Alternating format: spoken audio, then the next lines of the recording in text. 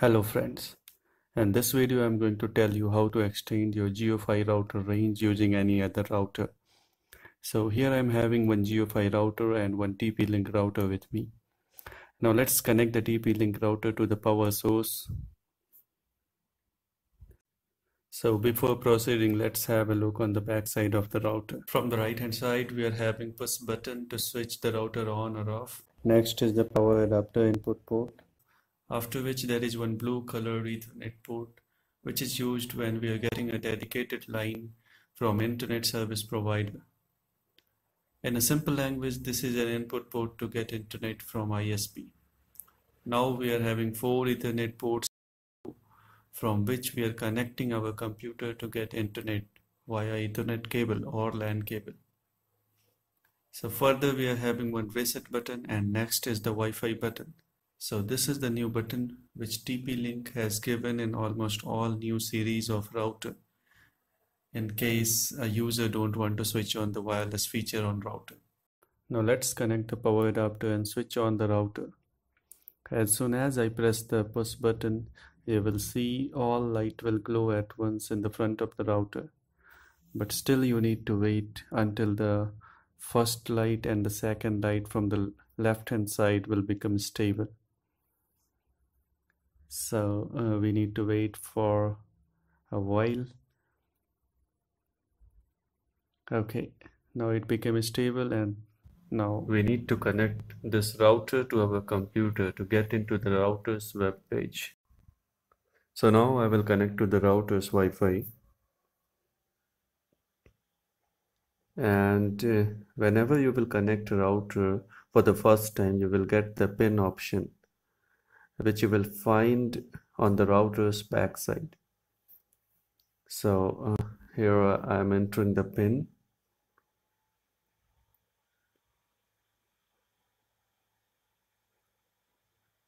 Okay, so now I will go ahead and click on OK. So it is connecting now. So we are connected. So now I will go to the router's web page. It is 192.168.1.1. In case you need to find your router's web page, you can go to my computer and then click on the network section. You will get this thing and you need to click on this section. Just right click on it and view device web page. As soon as you will click on view device web page, so it will open up the router's web page. So right now I'm connected to Tinder router. That's why I'm getting the Tinder router login page. So now you can enter the password and continue. So let's come back to the previous part. So here I will enter the default username and password, that is admin, and I will enter the password as admin. So this is the TP-Link router web page, and now I will go to the Jiofi router, and first of all I need to turn it on. So we need to wait until it gets booted up.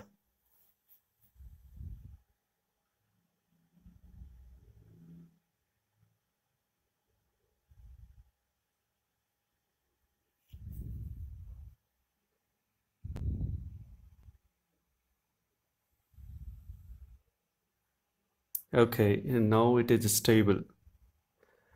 Now good to connect to the Jiofi router. So I will now connect to Jiofi router and I will paste the password here. I have already copied it on my clipboard.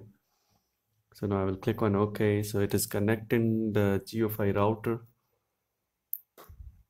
So my Jiofi router's IP address is 192.168.225.1.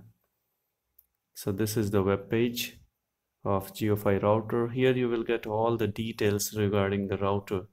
So first of all, you need to check the IP range on which this router is working, and also the channel on which it is operating. Like in this case, we are having the Wi-Fi channel. It is on channel number 5. Just keep this in your mind. So now we will go to the TP-Link web page. First of all, we need to disconnect from the Jiofi router and connect to the TP-Link once again. So I will enter the password now. I have copied it on my clipboard. I have just pasted it and clicked on OK. So it is connected now. I will go to the TP-Link web page. I will click on wireless. If you will see these information here, this is the SSID name, and you could see the third number. The channel is in auto mode at this point of time. So we need to modify the channel from the drop down menu. So here you need to drop down and select the number 5 and leave the other thing as it is. Number 5 is selected now. So now you need to enable WDS. Just make sure your router is having the capability of WDS breezing. So before purchasing any router, just take care of these things. So now I will click on scan. To scan the SSID, it is better to scan rather than entering it manually. So scanning is the best option. So I'm getting here a Jiofi wireless device SSID. So I will connect it, click on the connect to connect it, and all the details will be filled automatically. Now the only thing required is the password. Just enter the password and click on save.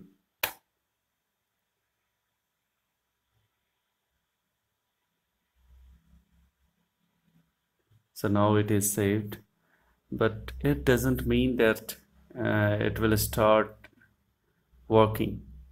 First of all, we need to change the IP address because this is a different series IP range. So as per the Jiofi IP range, it was working on 225. So I need to enter 225. The full IP address would be 192.168.225.2. So Jiofi router is working on 225.1 and TP-Link I have provided it 225.2. It should not be same the last digit. Otherwise it will have IP address conflict issue. So after configuring the IP address, click on save and it will ask you to reboot the router.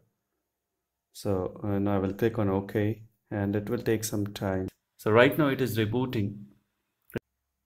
I'm going to do the fast forward this process to save the time. Okay.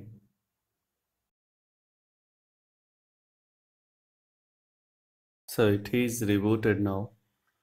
So this is the new web page. Just click on the wireless to confirm whether the IP address has been changed or not. Now you need to do one more thing. You need to disable the DHCP because right now we are using this router as a repeater. So we need to disable the DHCP and save it. As soon as you will do this thing, it will start working. But still we are getting the yellow exclamation mark on the Wi-Fi signal, which is on the right hand side bottom corner of the screen. So I will confirm this whether the network is active or not by doing a ping test. I will just open the command prompt on my laptop and I will type the command ping and google.com. So this is the best way to check whether the network is active or not. So it started pinging and you could see on the right hand side bottom corner of the screen the yellow exclamation mark is gone now. So it is working from TP-Link router. As you could see on the router there is no any external connection of internet wires like Ethernet cable. See, it is empty, no internet connection directly into the router, but it is taking internet connection from the Jiofi router, which we have linked by WDS bridging technology. So see, you could see it is connected to TP-Link router. So this method is really very effective and helpful, which will let you get the internet connectivity from any corner of your home or even from the terrace, keeping Geo-Fi at single position.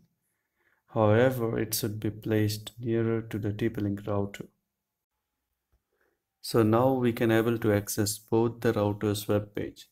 Since both the routers are interlinked, so we can have the connection of both the router. So this is the address for Geo-Fi router, that is 192.168.225.1. So this is the Geo-Fi router web page, and along with this we can able to access the TP-Link router page with the address 192.168.225.2.